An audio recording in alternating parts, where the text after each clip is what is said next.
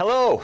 Hello. Hey. Welcome for another exciting MVA. This is we've done a few together this year. We've got a great day of Unity 5 goodness for you for developing Unity 5 games for Windows 10 Jumpstart. Oh yeah. I'm Adam Tuliper. I'm here with my good friend. I'm Matt Newman.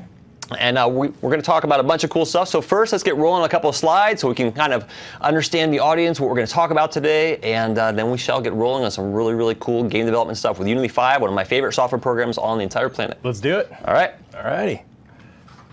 So I'm a technical evangelist with Microsoft. I do a lot on the gaming, of course, and cloud and web technologies. Had a good career in some secure software development areas for a while, and then gaming kind of accidentally took my life in a different direction. Was a software architect for many years before joining Microsoft. You can find me at AdamT@Microsoft.com and on Twitter at AdamTuliper. I always try to tweet out pretty cool things about stuff I'm interested in, especially game development stuff. So, and if you have any questions on anything that you see today, whether you are live or watching this on the net at some point in time in the future, feel free to reach out to me at AdamT@Microsoft.com for any clarification or help. And Matt, yeah, let's talk about you, shall we? Yeah, let's do it. Okay, so I'm Matt Newman. Currently, I'm serving as creative director of Silicon Storm. It's a kind of augmented reality firm based in Orange County. I have my own, I've done actually a multitude of indie game studios. I am an indie game designer. My main studio is Subscience Studios. That's where I do a lot of the games I've done. Last year, we did a game for the band Avenged Sevenfold called Hail the King. You can find that on pretty much all mobile markets. My first game I ever created was Grave Stomper, so I kind of have an affinity for that kind of dark, whimsical type stuff, which is on iOS and Android. And that was with a company that I first started, Mad Menace Entertainment, a couple of years ago. So bounced around a little bit. But yeah, now been doing video game stuff for years. Started as a Flash designer, now jumped into Unity for the last 5 years, been through all the different iterations of it. So. Yep.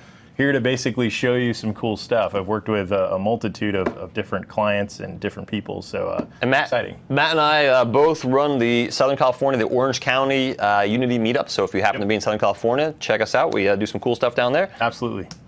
All right, today we're going to start out with a Unity overview and our workflow for using Unity, which may or may not match others' workflow. Everybody has their own different way of using it. This kind of builds on another course that we did. There's going to be a little bit of overlap and a whole bunch of new stuff as well. I'll show you a URL for the other course shortly. We're going to talk about integrating Unity 5 features, and we're going to have our good buddy Mark here from Unity, who's going to be joining us, talk about Unity 5 features. In Module 3, we're going to go over some coding and a little bit of AI, which is a funny term because really it's not really intelligence in games. Then Module 4, everything I wish they told me about cameras. If you're starting out in Unity and or even been using Unity for a little bit, hopefully you'll pick up a couple tricks on what you can do with cameras. There's still plenty more than outside what we're going to show, but hopefully we give you some cool tips on there. And number 5, UI, Unity's UI system, so overlaying like HUD elements, I should say, and the wow factor. So doing some cool stuff to make that game stand out just a little bit more. And finally, Module 6, we're going to be talking about building for Windows 10, which is not fully released yet. So is this kind of the chicken before the egg? You know, Windows 10 has been out for a while for public download, so we're going to we'll talk about how you build for that, what to expect there. Unity's done some pretty cool work on the tooling there, which is currently in beta. So we'll get to that as well. Awesome. All right, today the target audience, this is going to be beginner and intermediate Unity developers. If you're a beginner, there's going to be tons of new stuff. If you're intermediate, I think Module 2 is going to be especially interesting to you. And ideally, you're a C# programmer. Now you can do a whole lot in Unity without code, and we're going to look at actually a lot of stuff today that is not code-based. We're going to do code as well. The main code module will be in Module 3, but there's going to be some code outside of there as well, but we're going to see a lot of stuff in Unity's interface. And for some suggested supporting material, C# fundamentals, digitaltutors.com has some great Unity learning content on there. And we also, about September or October, we did a 9-hour course. Matt and Carl from Unity and a bunch of my other good buddies here at Microsoft. And that you can find on ak.ms/free Unity training. That one's our first collaboration. Our first collaboration. We did Zombie Pumpkin Slayer. We got more zombies today. More zombies today, yep. So join the MVA community. So over 3 million registered users. I had an outdated slide here shortly, and they're like, no, we're over 3 million now. So that's amazing. Get 50 MVA points for this event, aka.ms/MVA voucher. Use the code WIN10UNILY5, and just caution that expires on August 3rd. All right, let's talk real quick about Microsoft's investment for game devs, because we've done a couple interesting things. We're going to talk about the Visual Studio tools for Unity in this module today. We acquired Syntax Tree about a year ago or so, and then we released them for free. We have BizSpark. We give pretty much all of our software to startups for free. You can check it out on bizspark.com. All the code today, we're going to be using Visual Studio. You can use MonoDevelop, which is installed by Unity by default, but we're going to do everything in Visual Studio because it makes the experience a lot better. And there's also the Visual Studio graphic debugging tool. It's a really cool low-level tool that you can use to go frame by frame and break apart all of your shader calls, draw calls inside of there, and help to find some really specific. It's a low-level tool. If you're a beginner, you're probably not going to be using it. But at the very end of the day today, we're going to look at Unity's Profiler, which is now included in their free version as well. So very exciting. Cool. We've got some really cool tools there. All right, Module 1. This is our overview, Unity overview, prototyping, and workflow. Matt's going to show you a little bit on the prototyping side. I'm going to show you some of the Unity asset side, our workflow, how we work together back and forth, a real little bit on Git. Yeah, this is the perfect artist-programmer scenario. Interaction. Yeah, exactly. Relationship. Long walks on a beach. Yeah. So Unity overview. Unity, I was a software architect for many years, and somebody asked me, they said, hey, do you want to talk about Unity to our game dev group and for Windows 8? Now, there's a product from Microsoft called Unity, which is not in any way, shape, or form related to the game platform development system engine that we're going to be talking about today. One is used for dependency injection, a software architecture practice, and one is used for creating games. So when I heard this, I'm like, huh. So you want to talk about Unity and Windows 8 to your group, and then I realized that Unity was a game engine, so I started checking out, investigating Unity, and then that changed everything I did from that point forward. So caution, this is very addictive. This may alter your life's course. Yeah, I think the first day I started using Unity, I never looked back. That was it. That was it. Yeah. It's addictive. I did some, while extremely powerful, DirectX. I did my college project. My final project was with DirectX, and then I didn't touch it again for a long time. And then I found Unity, and so that's what brings us here today. So Unity gives you full 2D and 3D support. It is not a 3D asset modeling tool. Matt's going to show a little bit in Maya. Well, there are some plugins that let you do that. So for the most part, you want to use external tools. I always like to put an asterisk surrounding that, because built into Unity, you can do some terrain building, which we've done before in some prior MVAs. And as of Unity 5, they introduced SpeedTree. Now, SpeedTree is used actually in movies and other top-end games, so it's a very professional tree system. And then again with the asterisk, because there are third-party plugins like ProBuilder, for example, that you can do modeling inside of Unity. Which is excellent, which is by the way. Cool stuff. Physics uses Box2D for the 2D physics and NVIDIA physics. Unity 5 got an update to NVIDIA Physics 3, so a lot more performance there. There's some really neat demos you can find on the net where Unity 4 had 20, 30 physics objects running the scene, and they've got like 200 on Unity 5. It's pretty crazy. Over 22 platforms supported, so it's pretty much one of the most amazing cross-platform tools I've ever seen. Over 22 platforms. Real-time global illumination and physically based shaders. And if you're wondering what the heck is that, we're going to be talking about that in Module 2 today. Mechanism animation system, we're also going to be looking at in Module 2. The asset store, let me just switch over to that, because that is what kind of hooked me here, because I am not a good designer. That's why I work with this gentleman sitting to my right-hand side here. But on the Unity Asset Store, you can find things like full-up 3D models, shader writing systems that will do it for you, zombies. I realize I can get a lot of these assets here. Oh, man. Matt, I don't know. I'm going to have to start putting stuff on the Asset Store. So very, very cool stuff. I mean, this is what makes it amazing.